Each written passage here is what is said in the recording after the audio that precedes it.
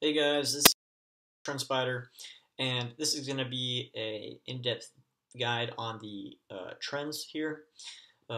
Just going to be a quick video, show you guys how the trends and show trends feature works, and how it's connected, and how all the trend preferences affect your trends, and how you can use them to edit your trend lines. So first things first, what's going on with every single TrendSpider chart when you've got your trends button turned on and our show trends is on most relevant is TrendSpider is finding every possible trend it can, scoring each trend line and putting the top 1% scoring trends on your screen. So that's what we're looking at here on this 1 hour SPY chart right now. Now we've got this other filter here called more lines or all are unfiltered for if you're curious about what lines we're finding but leaving off the chart. So if I go to more lines, it's going to give me that top 1% plus a few other trend lines that don't violate price as much. So if you wanted to add these lines to the screen, you could by just double clicking on it. It's going to lock that line into the chart. If you went back to most relevant, those other lines disappear. That one we've locked in is on the screen. Same thing for the all or unfiltered, except it's going to show you every single trend line that we're finding on the chart with our algorithms, right? This is what TrendSpider is filtering through, scoring, and showing with that most relevant, right? And again, you could go ahead and double click on any one of these lines, lock it into the chart, go back to most relevant, those other lines disappear.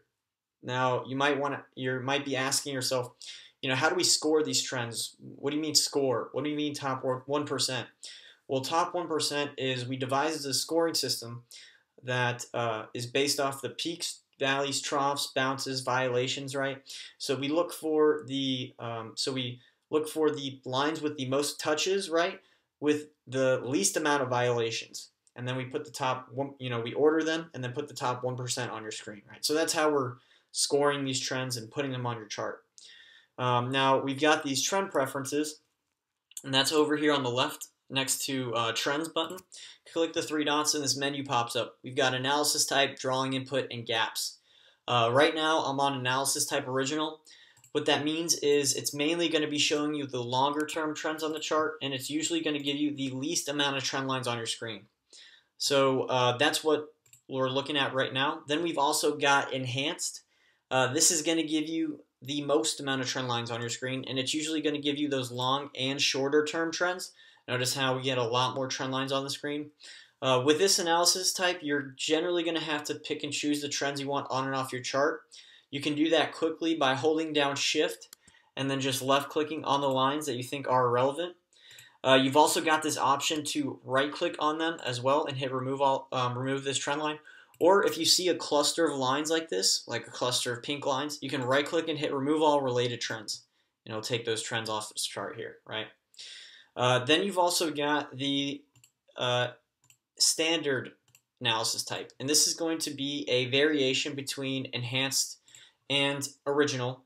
Now, I recommend this analysis type over enhanced because it gives you those long and shorter term trends, but with just less trend lines to choose from.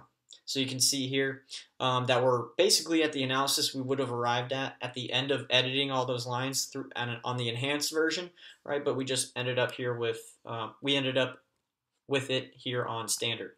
Again, you can hold down Shift and edit the chart a little bit if you wanted to. And then let's say I accidentally deleted a line, like oops, I deleted my support line.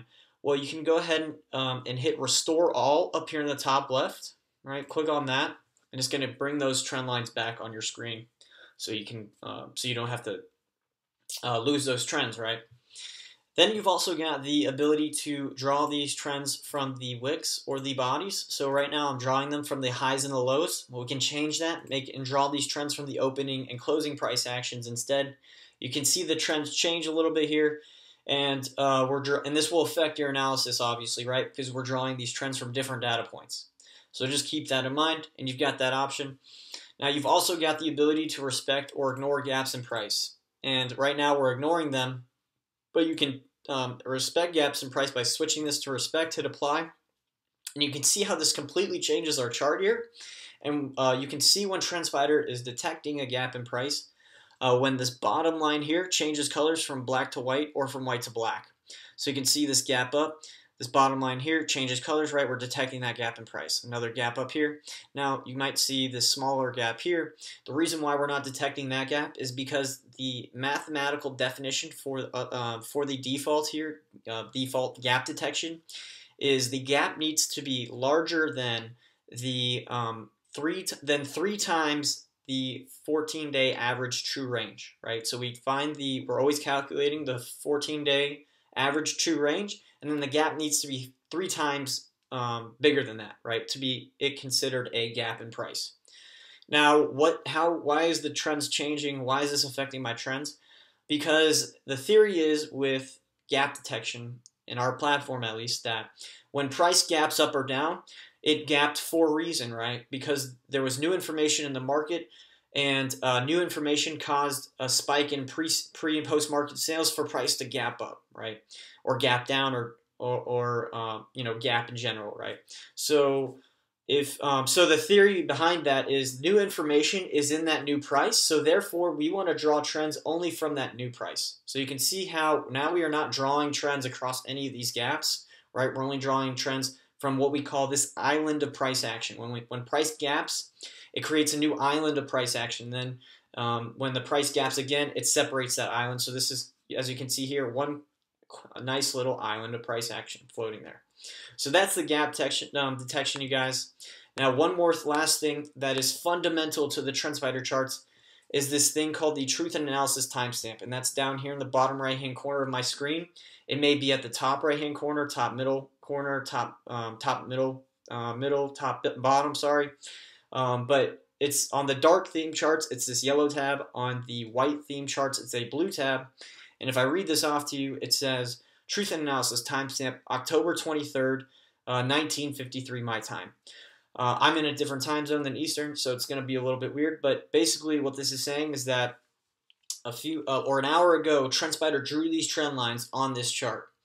Well, if I go to another chart that I haven't updated here in a little bit, let me go to a smaller time frame so it looks more significant.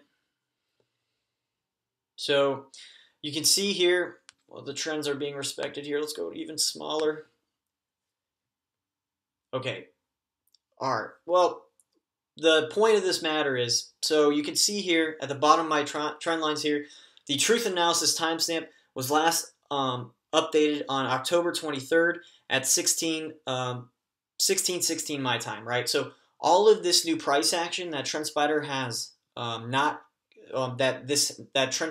this chart has produced, right? TrendSpider didn't know at the time that it drew those trend lines. It knew everything to the left of this point in time. So all this price action to the left, it used to draw these trends on the screen here.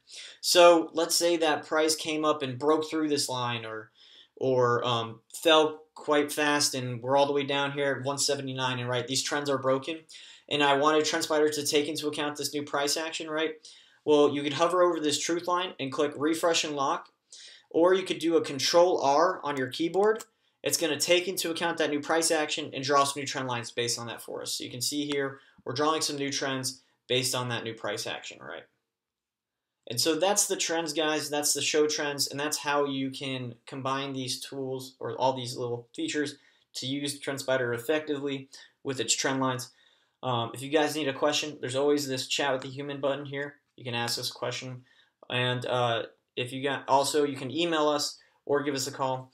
So once again, I'm Zach. Thanks for hanging out, and we appreciate you guys.